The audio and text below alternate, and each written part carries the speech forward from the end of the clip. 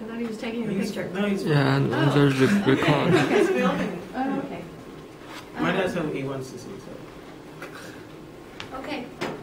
Hello everybody, I'm Claudio Kiala from Angola, and my research paper is about hip-hop in young people's life and how it affects the society. The main topic is hip-hop in young people's life against the society values.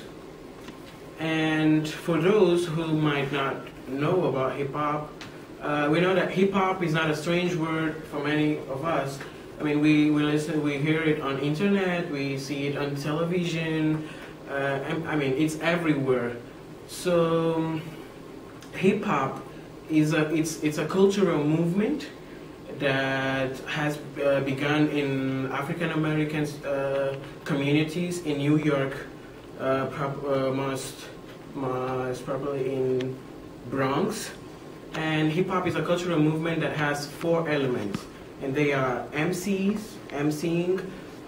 DJ, graffiti, and b-boy. Well, the MC, just a brief explanation, an MC is what we know by rappers, people who sing rap. B-boy is those people who dance hip-hop. They have those acrobatic movements, acrobatic dances, and things like that. Graffiti, we normally see in walls, trains, and which are paintings, most of all with sprays. People go and paint. And DJing, which is the most common, I guess, which consists in a series of movements like scratching, and the man has discs and he plays with it. He makes instrumentals and things like that. Well, when most people talk about hip-hop, they see it in a negative side. If we talk to a parent or to some parents and we just talk about hip-hop and they just, no hip-hop, hip-hop is bad. But why? What is hip-hop? Hip-hop has benefits and has detriments. Okay, many people just look at the detriments. Many people just see hip-hop, they just say, for the creators, for example, they say that all the people that create hip-hop, especially the singers, they rose the consuming of alcohol, drugs, and they call women bad names, and they don't teach anything good to the audience. But I would say that there are benefits as well for the creators. For example, hip-hop, especially for who sings, it's a good way of expressing themselves. They can express what they feel through the music, and hip-hop is a cultural movement that has a lot of audience, especially from young people. And young people, when they like a musician or a rapper, they are willing to imitate what he does. And imagine if a rapper comes and says, okay, let's smoke weed, for example, and most of the people, yeah, let's smoke weed. But wouldn't it have the same impact if he just came and say, let's save the children, let's not mistreat the women, let's be kind to our brother? Wouldn't it have the same impact? I think the young people would do the same, and they do when they pass a positive message. And for many of the parents, they just say that their children don't learn anything from hip-hop, because when they don't have what rappers say that they have in their music, they have cars, they have girls and stuff like that, what will a poor children do? They will steal, they will sell drugs and things like that. But it's not all of that. As I just said, they can learn positive things. And many people that can't sing, they see a rapper expressing that self-confidence, they see a rapper saying good things or things that he passes through but he can't express through the music, and he identifies himself. And like a rapper is kind of a voice of a community, a voice of the oppressed people. In my work, I separated. It is an image of two lyrics. I think I won't have time to show because I have short time to present. But there were two lyrics.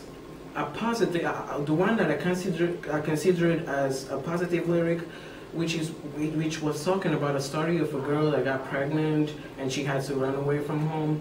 And another letter that I consider totally useless because he was just saying that he got this and he got that and he wants this and that, which is the kind of lyric that many people talk about when they talk about hip-hop.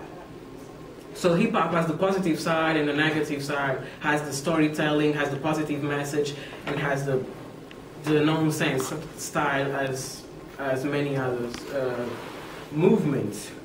So I did a survey here at Southern Polytechnic involving teachers,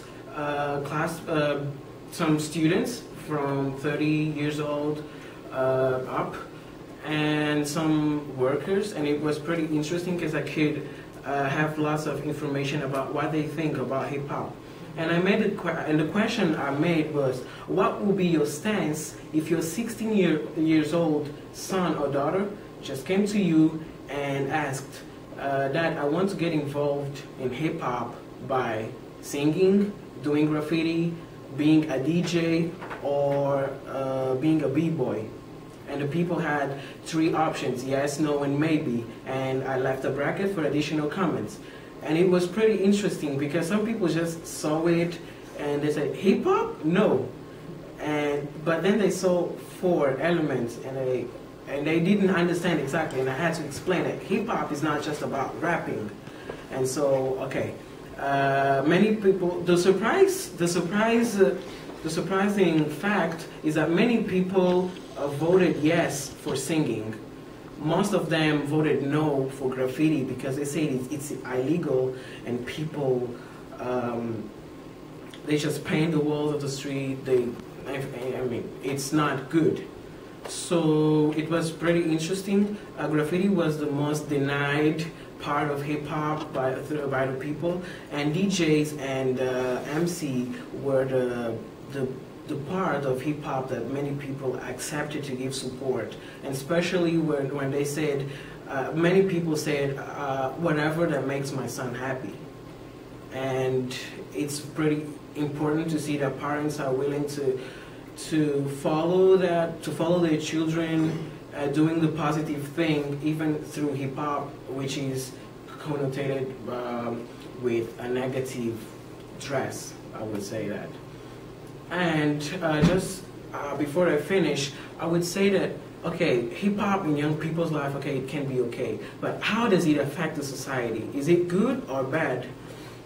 Well, I will give you some examples of how hip hop have been used to it.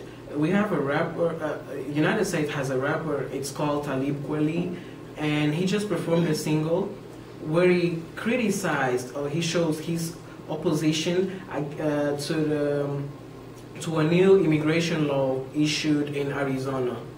You know, they just don't get, okay, let's kill someone and we don't accept, so let's throw rocks and stuff like that. They sing, they show their stance through their music. Angola and Mozambique, they also have rappers that they do the same. We have, for example, in my country, I have rappers like he's called MC Kappa, Iconoclasta. They are rappers that represent the voice of the people. They take their problems and they speak through the music, especially because my country is not a democratic country at all. So they are courageous enough to go and to represent the people through their music. So I would say that hip hop is a movement that will keep on growing. Of course, we will still, unfortunately, having the negative side with people talking bad things, but there will always be people available to speak to positive, to pass a good message, and there will always be people available to learn from it. And we had an example of IT. Many rappers decided to unite themselves to work with their fans to help IT. So it can work. Hip hop can be a positive force to help the society grow. And that was my presentation. Thank you. Good job. Any questions? How about a few questions? I have one, but I think we have several questions. You said there's 4 of hip hop, singing and DJ, people and graffiti. Yes. Which one do you like or approve? Well, I'm a really big fan of hip hop, so I like 4 of them. But as a fan, I would say that I consume or I listen more to rap music, like singing, MC.